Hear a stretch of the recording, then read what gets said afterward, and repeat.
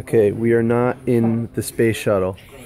This is actually the Tucker Torpedo. Never built. First time ever. We're here with Sean Tucker. Hey. Okay, if you're not already following Sean Tucker or Rob Ida, you're missing out. We're here with Sergio Gamera. Don't follow me. Okay. This is amazing. This is all hand built, and it's gonna have all original, just like as if Tucker and was it Alex Tremellis? This is George Lawson. George Lawson. George Lawson came. Are those before. Pratt guys? Where do they? Lawson was a General Motors guy. Okay. He had a stroke like kind of early in his career, and kind of went off the radar. But then Alex Tremellis took over on the Tucker 48. Okay. So his George Lawson's design was kind of adapted. Was this first? This was first. So this is first. They didn't build it. They modified it. I mean, just everything's so beautiful on this thing. Look at these curves up here. It's all hand built. Comes over here. It comes down. I mean, it's basically like this, like the title. It's a torpedo. We're not even on the side with the finished panels. Now, would all this underneath stay? This will stay. Yeah. Okay. That structure will stay. It's got to say remove on it. Okay. Yeah. And look at this old school. Look at this. How it comes like that. You're sitting in a pod. Bubble windshield down. Now this is the cool part. Sean does the Arduino and the Solidworks and figures out how to make, signals, complicated stuff like. What about this rotating chair thing?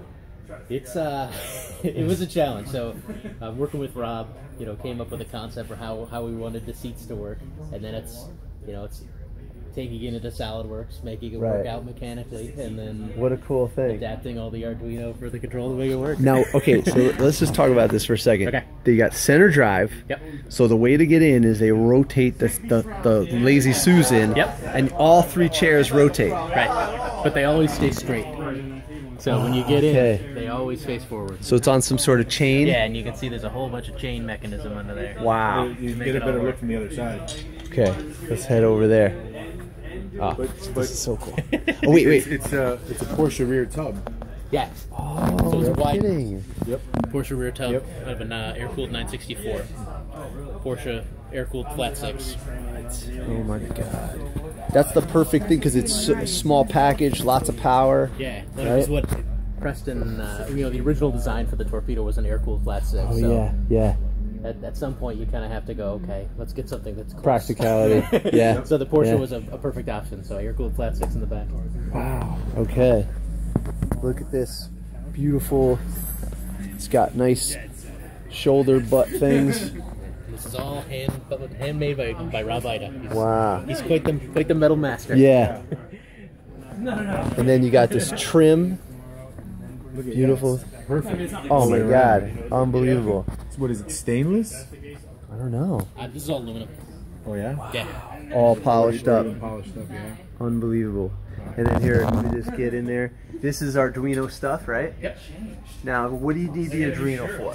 So the Arduino does the turn signals, which you can see the switches on the two sides, and then the four, they're analog signals that are read in. For some reason. And then I see some.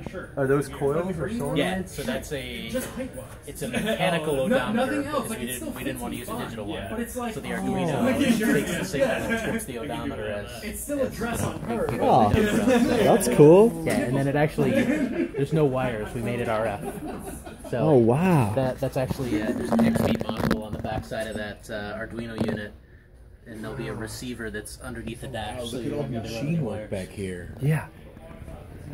So wait, where are the signals? Sorry. There's an XB module that Arduino's upside down. Okay. So that it'll send an RF signal to a receiver box that'll be mounted under the dash, so you don't have to run wires for all that stuff. Oh, that's. Yeah. I totally get it now. Yeah.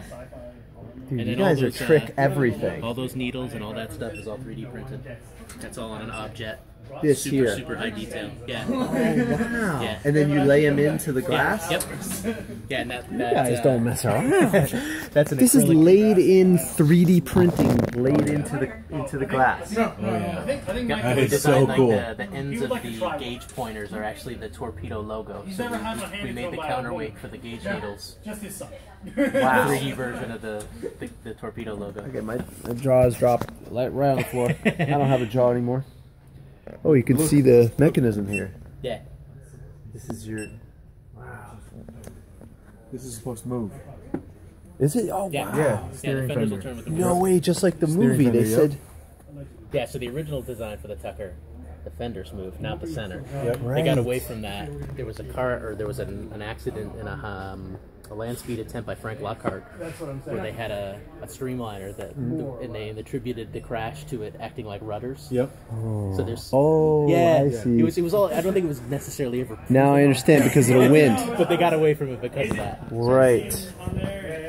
And I love this detail here. This beautiful, because there's going to be, that's like the center right there. Yeah, so that's Rob's hole for being able to hold the panel by himself when he's shaping it on the hammer. Oh, wow. So it's like the center of gravity, so he can do it by himself. Wow. What was I going to ask you? Okay, how do you hit the signals? Is there a little button for turn signals? Yeah, there's a trim piece that's missing. Oh, It'll be okay. on I top. got you. Yeah. I got you. And it's such a cool design. And then there's a light up here too. Yep. And that one stays straight. That one So stays this straight. one's stationary. Yeah, so unlike a Tucker 48 where that one turns, that one stays. And then this is the original. This is your buck. Yeah. So, and where's the model?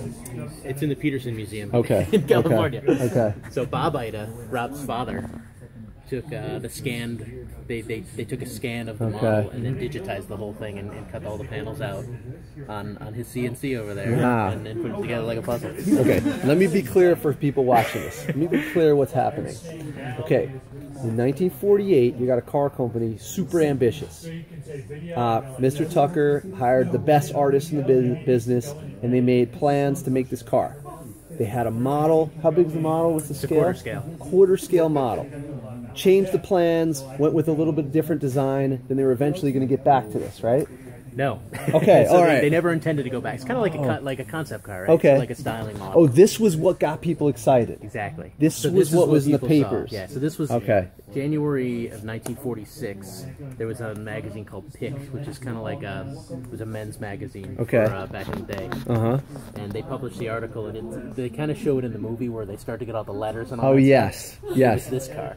And this is the same car, so when Rob got interested in Tuckers, Yeah. this is the car that his grandfather saw that got him excited and made him buy a dealership. Okay. So it's been special for them too. And then also, part of the story I should reiterate is that the guy who did all the work here, Rob's grandfather was a Tucker dealer. Yeah. And he was a Tucker dealer for like 3 days or something, right? Yep. And then he got people were interested, and then the company folded because of financial, and it was a sad thing because it was supposed to revolutionize. Almost like, imagine if Tesla got started and then it didn't happen. Yeah. Or almost like DeLorean It's too. kind of like the Model 3 right now, right? So they're taking all these deposits on cars. Same thing. It's exactly You the never got same your thing. car. Right. Yeah. And can you imagine if Tesla folds and 400,000 people don't get their Teslas? I hope not. I hope not. No, I know. People are excited about that car. It's a great story. God. It's killer. It's no offense to Tesla, but this is a better design. It is just, look at this. This, I don't know if the camera sees it, but this concave thing here and it stripes across there. It's just, it inspires you. Amazing. Yeah, even for people that aren't into cars, it's such an elegant shape. Yeah. And then, okay, so what I was saying about that was you took the quarter scale, they scanned it, they brought it back here, and then they slice it up, MDF, they sandwich it together, and then you can check your panels against there. Right, yeah, a lot of people think that you bend the panels over it. You don't That's bend not them, how it right? works, right? Okay, Yeah, this is so just for fit. Just for fit. So, Okay. So Rob will take each panel, Right. shape it by hand, and there's a real art and skill to it. Right. To get the panel right, and then fits it to the buck to make sure it's the right shape. Okay, so then from there, they also have to build an understructure. They combine it with some modern tech, and also Sean did some amazing details with, as you saw, with the steering wheel and with the rotating seats. And when this thing is done, this will be probably the most exciting concept / hot rod project in the country. I mean, I don't know, right? Yeah, it's going to revolutionize hot rods. Yeah, this is a game changer. Again. Yeah. As it did way back when. Right. Now it's going to be the real deal. It's So gonna cool. Be, I think a hot rod revolution. All right. Thanks for tuning in. I'm Mr. G. We're with Sean Tucker, Sergio Gamera. See you later. See you later.